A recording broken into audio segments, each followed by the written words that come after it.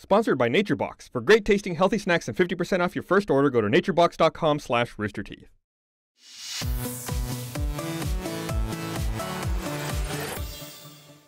Welcome to The Know, I'm Ashley Jenkins. Watch Dogs has been out for a week, and it appears Ubisoft is well on its way to realizing the lofty goals set for the new franchise since it sold 4 million copies in its first week, the best of any new franchise to date, and the best launch of any Ubisoft game, period.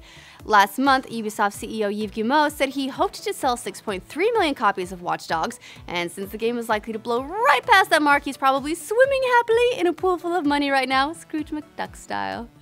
Another interesting stat Ubisoft has released is the number of downloads for their smartphone companion app, CTOS.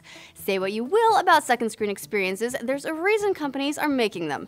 Out of those 4 million game sales, more than 1 million people have also downloaded the companion app. The successful launch, Ubisoft's Senior VP of Sales and Marketing Tony Key says, with such strong sales momentum and positive feedback from gamers, Watch Dogs has positioned itself as the must-have game of the moment. We're really proud of this achievement and are confident that the Watch Dogs brand has a promising future. Brand, huh? Future, huh? Back in April, Ubisoft denied working on a sequel, but made it clear they were considering the possibilities.